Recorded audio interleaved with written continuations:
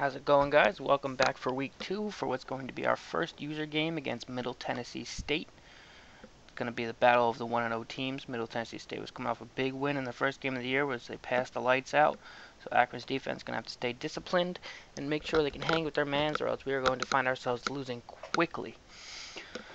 The Mid-Tennessee State Blue Raiders are led by Logan Kilgore, their quarterback. You see here hitting the running back out of the backfield for a pretty big gain. First drive of the game is going pretty well here. Screen pass to the left side, but Lardy's going to stop him short. 3rd and 14 coming up for the Blue Raiders. Akron's defense answers well to a first initial punch from the Blue Raiders offense. Kilgore takes a snap, drops back to pass. He's looking down the field, can't find a man open, and he's going to get sacked, bringing up 4th down. The Blue Raiders will punt it away there. So Akron's first possession, we're going to try running to the left side, getting Juwan Chisholm established. He had room to run, couldn't get around his blockers in time. Mid-Tennessee State closed quickly, and they would shut that down. So 3rd and 7 coming up. Clayton Moore drops back to pass. Tries to hit his man on the out route, but Price can't come up with the catch. We definitely need to recruit some more short-handed receivers so that we don't have this drop-itis coming around constantly. Next drive there for the Blue Raiders. Kilgore hits his receiver on the slant route, takes it for about 25 yards. Quickly approaching the red zone now. Kilgore hands it to the left side. Running back stiffs arms a man, breaks a tackle. He's going to pick up 9 yards, bringing up 3rd and 1. One play later, 4th and inches for the Blue Raiders. Going to go for it. But Akron's defense is going to stop those carries short of the 1st down. Great stop by Akron's defense. And now we got the ball back. 2nd and 10 here for the Zips, and he's going to hit Avante Dunn on the slant route. The freshman is going to pick up the 1st down. 2 plays later, it's going to be 3rd and 7 for the Zips. Chisholm's motions out of the backfield. Hits tight end Ladrock, but doesn't matter what his name is because he dropped it anyway. So we would punt it away there. Last play of the first quarter for the Blue Raiders. Akron defender comes out on the edge. The corner is going to make the sack. They would wind up punting on that possession. So still 0-0 here in a tight defensive game. Clayton Moore is going to get sacked on 2nd and 1 play action. They were not fooled at all. So 3rd and 6 here. Clayton Moore is going to try and make something happen. He's going to throw the ball down the field, throwing his man open, and Ladrock makes the catch that time. Very, very nice catch, but that drive would amount to nothing, and we would punt it away. So Kilgore drops back to pass here. He's going to get sacked by Akron's defense again. We're getting pretty good pressure. They're still moving the ball pretty well, but overall very, very even game up to this point. So Kilgore drops back to pass on 3rd and 19. Throws it down the field, nearly intercepted. His man had a chance at it as well. We would punt on our next possession, though, bringing up the Blue Raiders again on offense. 1st and 10. Beautiful pass by Kilgore to his receiver along the sideline, who makes the catch. Less than a minute remaining in the first half. Kilgore's going to try to scramble away. He's going to get pulled down for the sack. He had room to run if he could evade that one tackler. So Kilgore here on 2nd and 11 hits the running back out of the backfield, picks up about 9 yards. They're now in good field goal range. Going to bring the pressure here, but field goal range wouldn't matter because Kilgore's going to hit his receiver over the middle. Akron's defense can't stop him. And the Mid-Tennessee State Blue Raiders are going to take a 7-0 lead right going into halftime. So Akron, not liking the whole 7-point deficit. They're going to try and make something happen on offense. Clayton Moore is going to hit the fullback Rossi out of the backfield. He's going to have a pretty good gain considering it was the fullback involved. So now 3rd and 10 coming up. Clayton Moore drops back to pass.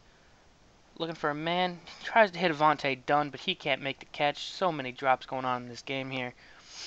Kilgore drops back to pass on Blue Raiders' next possession. He's going to get picked off by Alexander.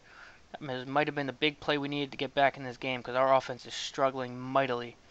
Clayton Moore here, 2nd and 8. He's going to hit Avante Dunn, who's going to redeem himself for that drop, and he's going to take it in for the touchdown.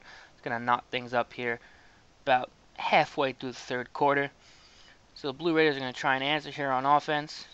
Game tied 7-7.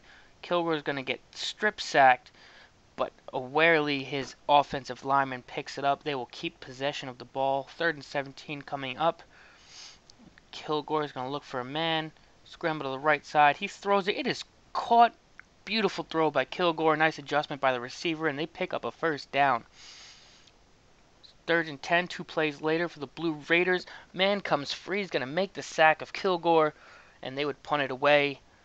2.5 minutes remaining in the third quarter. Hits the receiver, Sconiers over the middle. 3rd and 3 coming up for the Zips. Trying to run it for the first down, but Chisholm is wrapped up quickly by the Blue Raiders defense.